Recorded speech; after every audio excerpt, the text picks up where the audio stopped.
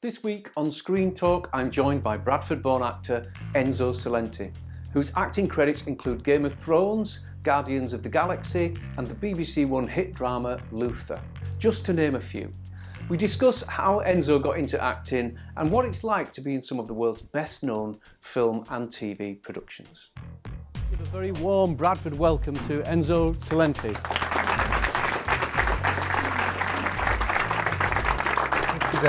Good to see you. School play to Game of Thrones. I mean, how does that work?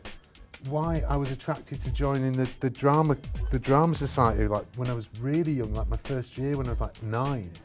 That whole thing about modern movie making, that green screen environment. I mean, when did you first experience that? When you walk in and you think, what? Like, you know, there's no set. It's all green. Well, actually, that was one of the few occasions where it is real. Right. They built that. Right. That was it. That was the. Did it hurt when they dragged you out like that? Oh, that was a killer. That was one of the biggest moments for me was getting to work with Daniel Day-Lewis, and he was just the most unbelievable gent you could possibly imagine. It was such a great moment.